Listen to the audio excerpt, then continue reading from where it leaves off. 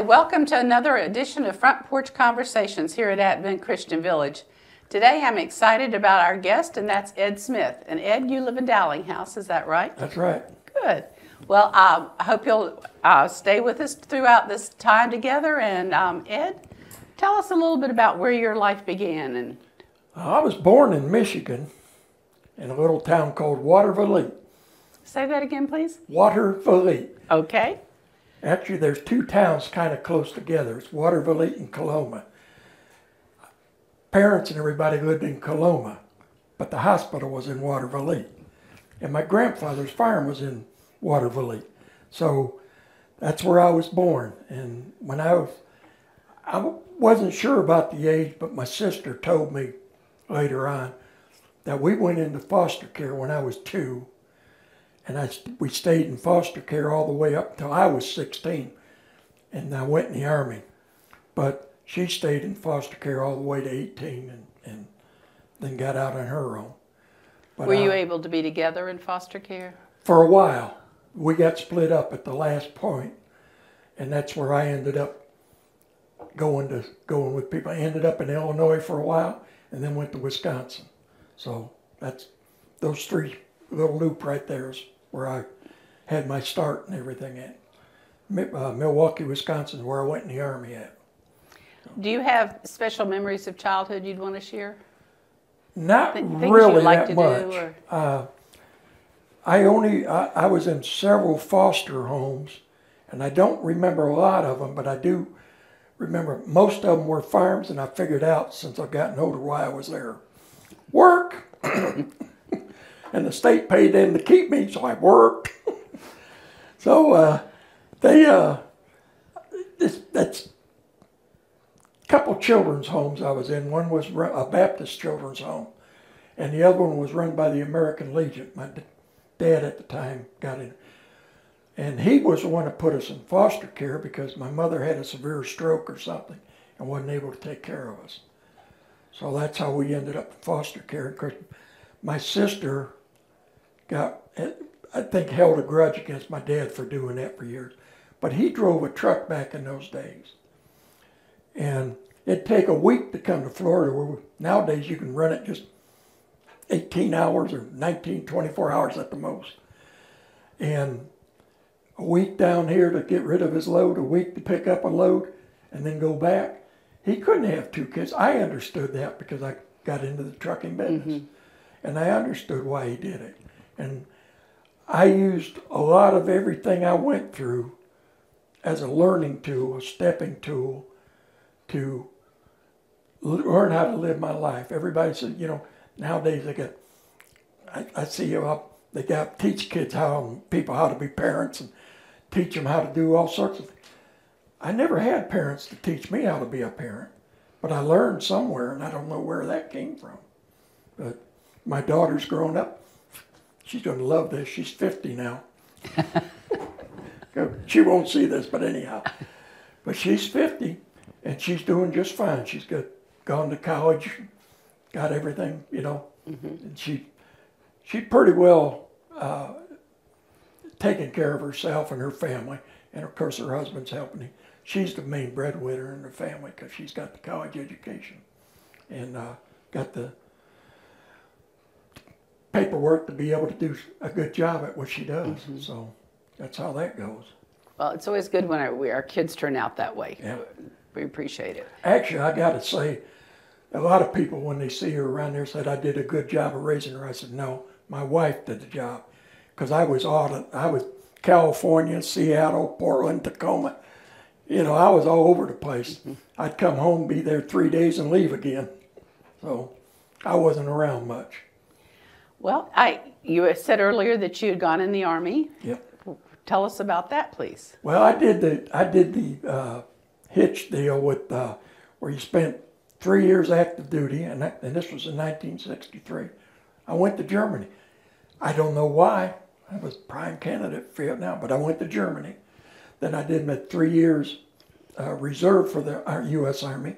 Then I did 3 years Army National Guard out of Jacksonville, Florida. And that gave me 9 years total altogether.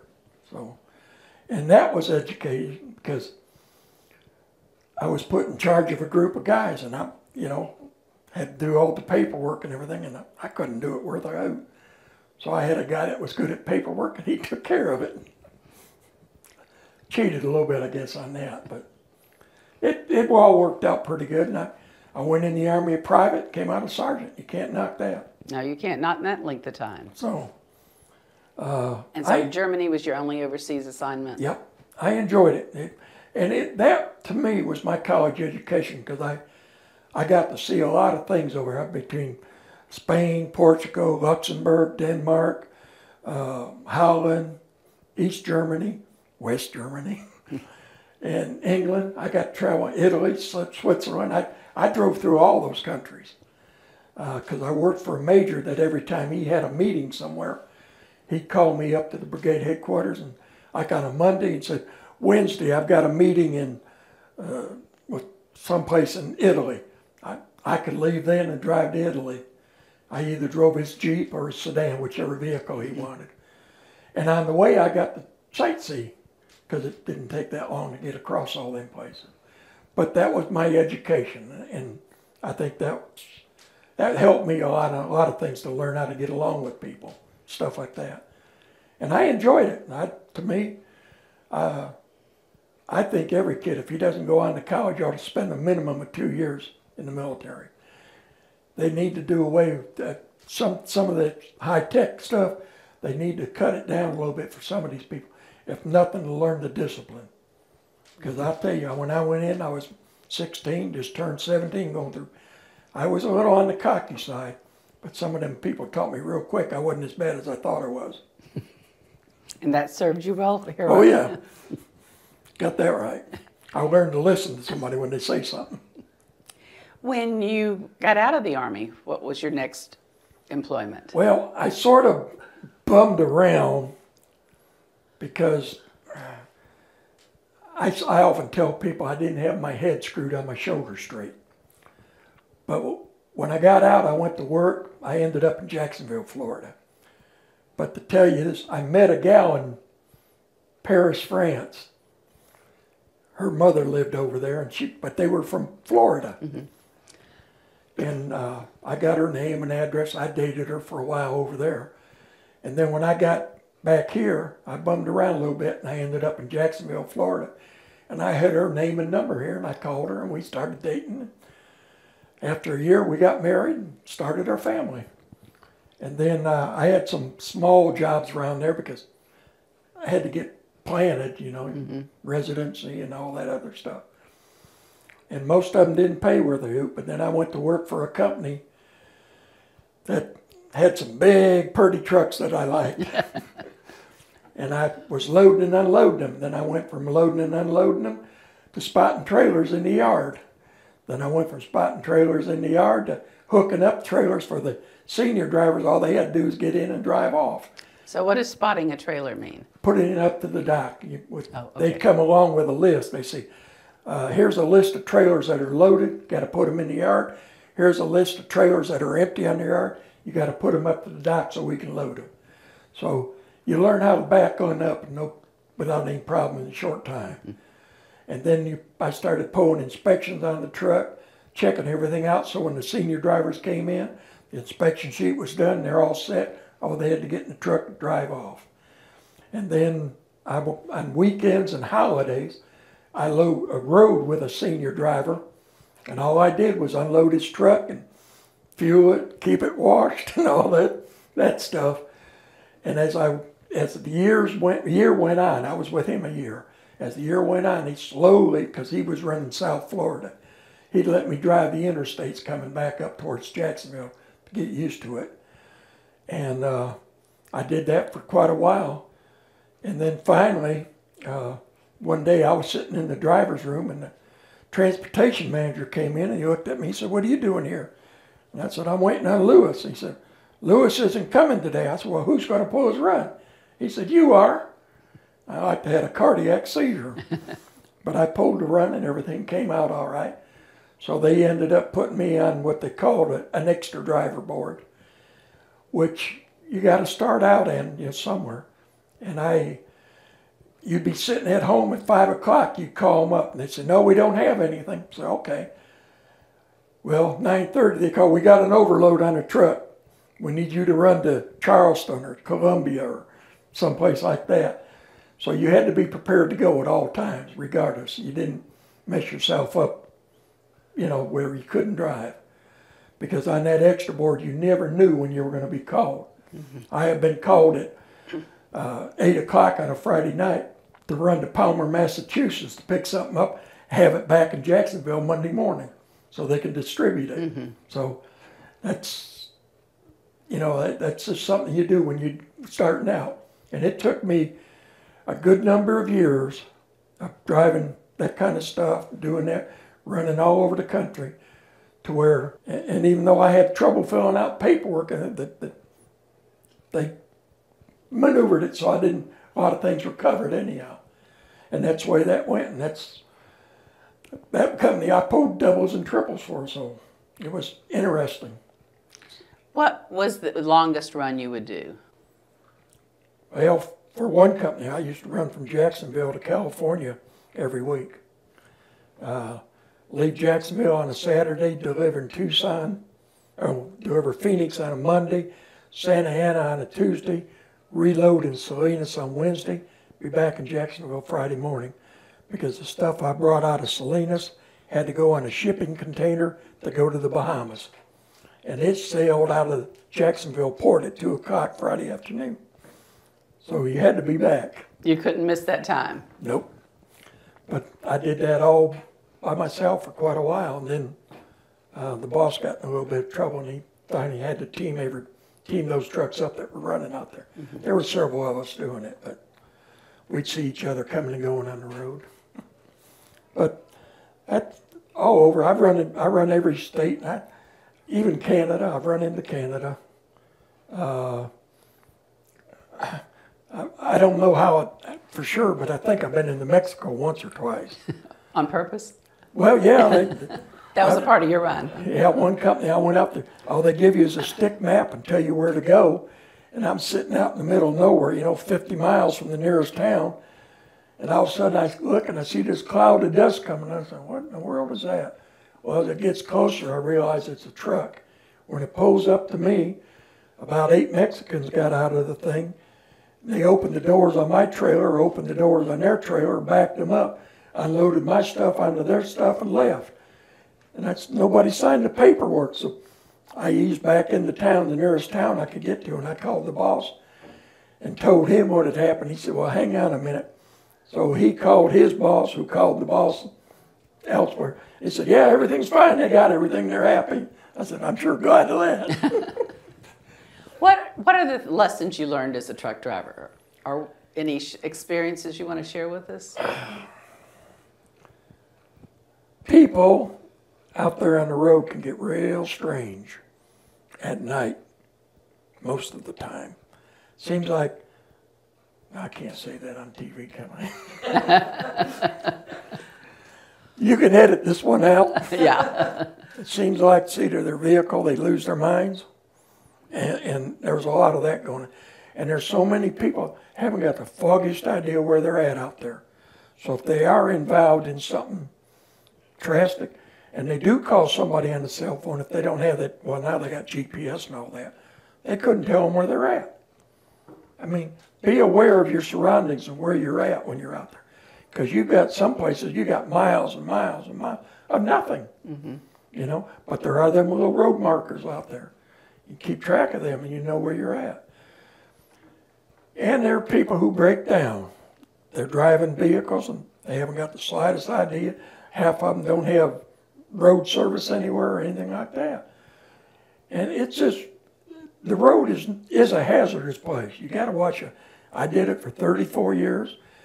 Yes, I was involved in a few accidents, but none of them were ever charged to me. It was people not using their heads.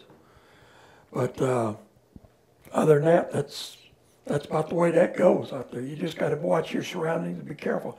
Now, when you start pulling into some of these towns, like you go into New York, New York got some bad places to go into. You got to be very careful what you're doing there. Same thing with New Orleans. I know one time I parked the truck in New Orleans. I had to make a drop the next morning, and I parked down there near the Superdome, and I was going to get some old guy on the street there to keep an eye on it for me. Well, I paid him $5, and that was probably $2.98 too much. But I went into town, went down to Bourbon Street and around, and saw New Orleans. Mm-hmm. Well, when I came back, I asked him, I said, is everything okay in the truck? He said, everything's fine. I said, fine. So I went up to the truck, I unlocked the door, got up in it, sat down, and I looked. CB was gone, AM, FM radio was gone, TV in the sleeper was gone. I said, what do you mean everything was fine? Somebody come and clean this thing out.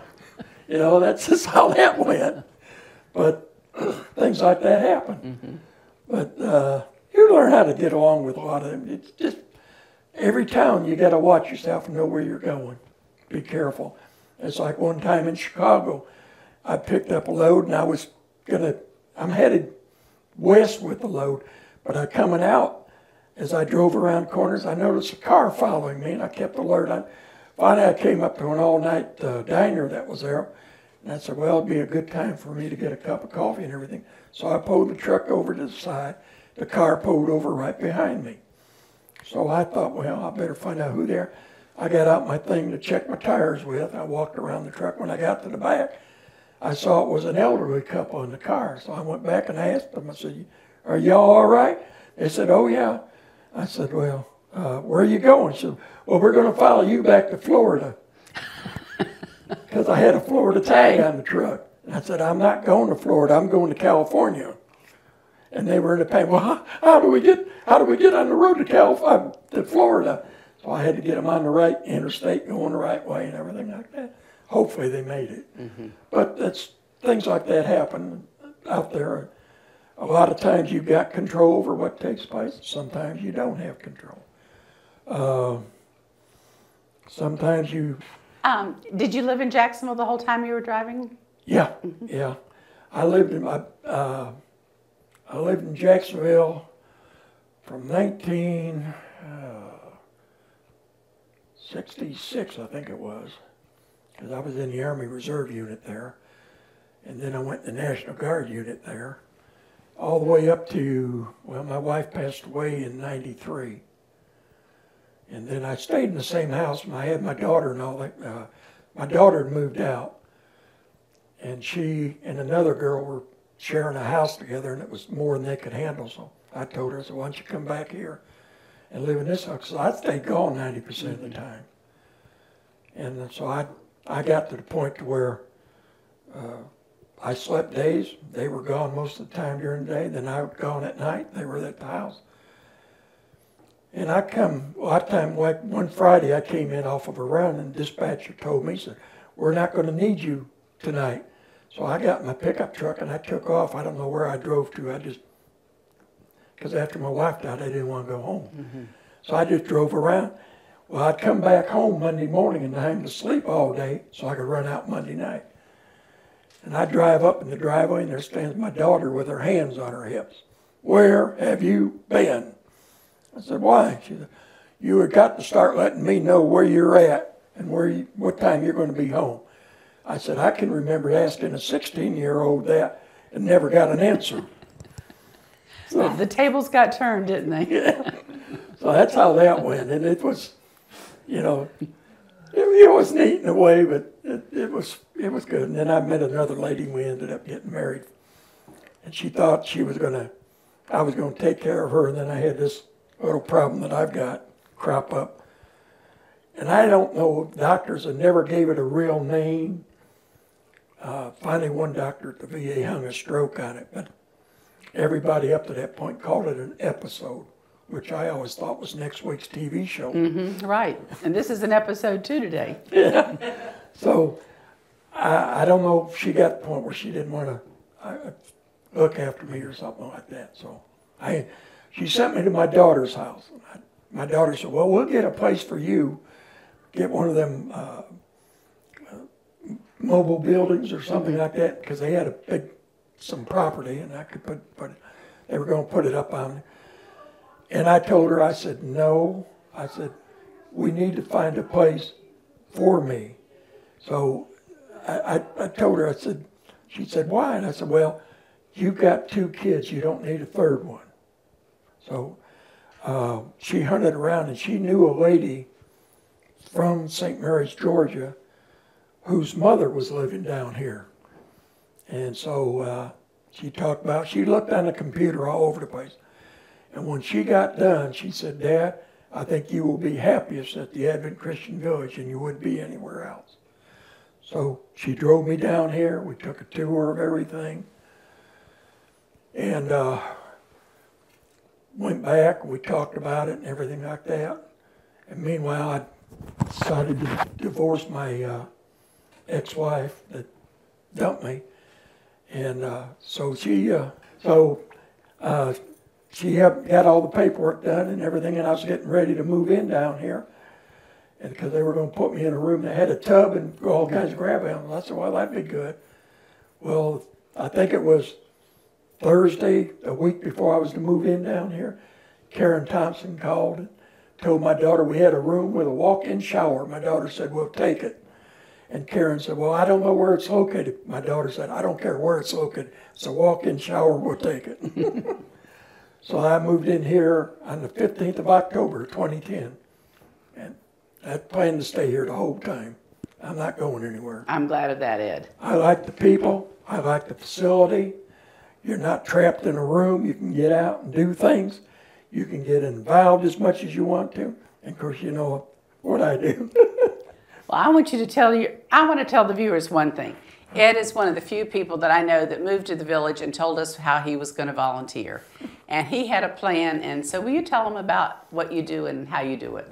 Well, I do roadside cleanup. Now, they like to call it grounds beautification, but whether you want to put a high cover on it or a low, it's trash pickup alongside the road. But I do it early in the morning. It's like this morning I went out from 2 to 4. And, well, 2 to 4:30, I think it was. And pick it up. I got a golf cart that's got all kinds of lights on it. It lights up the countryside just fine. And I can see what I'm doing, and I like doing it. And I also help for events that have got traffic, need traffic things, because I got flashing lights on my golf cart. Slow traffic down, direct people where they need to go. And I think that's, to me, I try to help the village in that way. Keep the grounds clean, because you're going to have one chance of making a first impression. And it's not that difficult to do. And that's something I enjoy doing, because early in the morning, it's me and the Lord out there, and I talk to him while I'm doing it. Oh, I forget, there's some varmints out there too, but they're okay. They know you pretty well now, huh? Yeah. Well, Ed, you brought up something I'd like to ask you about. When did you first start talking to the Lord, or he talking to you? That is a story. It takes a while. I was driving up 75 one night, about 2 or 3 in the morning, and I can't remember if I fell asleep or what happened, but I found myself in the medium strip. And when I pulled my truck back up, I didn't panic or anything, but I pulled the truck back up on the interstate, and back in those days, the traffic wasn't heavy. So I got all the way on the right side, and I got out of the truck, and my knees buckled, and I went down by that front tire. And as plain as day, I heard this voice tell me, every knee shall bow, and every tongue confess, Jesus Christ is Lord. And I said, yeah, right. I looked around, said, okay. So I went wherever I was going to make my delivery, and I came back to Jacksonville. The boss said, we're going to send you up to Bristol, Tennessee. I said, okay. So as I went up through Asheville, and I was crossing over the mountain, and coming down the other side, my air warning light went on. And it was a cold, drizzly night, rain, and that engine was tacking out of the frame on it. And I said, oh Lord, I can't handle this. Everything got quiet, warm, comfortable, and I was scared to death of looking at right-hand seat, because there was somebody over there. Well, the next thing I knew, 6 miles down the road, there's a little Shell fuel stop. I was sitting there just as straight as an arrow. Brakes weren't smoking, nothing. I got out of the truck and I went down on my knee again. Every knee shall bow and every tongue confess. I said, okay. Well, I went to the phone and called my wife at 3 o'clock in the morning, which didn't go over big. I said, I'm going to church with you Sunday. And that's when I started. That was 1972. I got saved in April 1972. And when the Lord's had his hand on me, even though a lot of things I did, you wouldn't know it, but I enjoyed it and know why he was with me. And that's how I got started, and I got involved in truck stop ministries that way. Became a chaplain at the truck stop out at Baldwin. And I had a sort of an unusual way because I put the gospel of God to the way people, drivers, would understand it in their language. And a lot of them would be rude, crude, and abusive to a lot of people. I mean, that's just the way it goes. And so that's the way I walked with the Lord and started that way with him. And I enjoyed it, helping drivers out and stuff like that. And it worked out pretty good. And the Lord helped me because I could not have done what I did. I wasn't good at speaking in front of people. Yeah, sometimes we might only have 2 or 3 drivers there. Sometimes we had 5, 6, 7, 8. Sometimes we had a full house, which would be up to 20.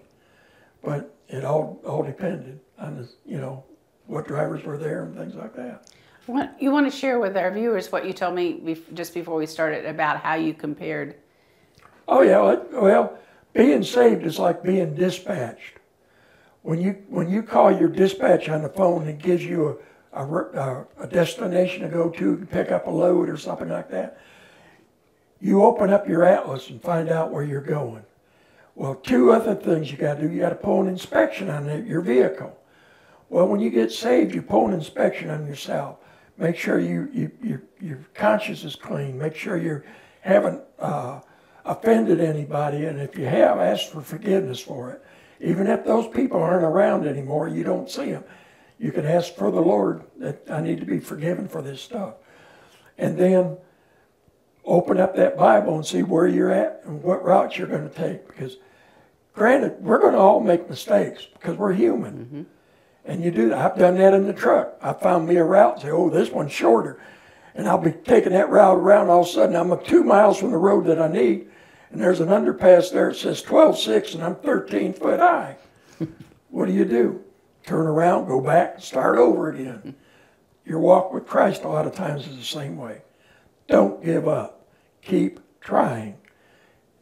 Keep him in mind at all times, and he will walk with you. And that's what I found out. Ed, thank you so much for coming and sitting down with me today. And I thank you for saying yes after you said no. Okay. Thank you, viewers, for watching today. I'm glad you joined us. And look for future shows of Front Porch Conversations. Thanks.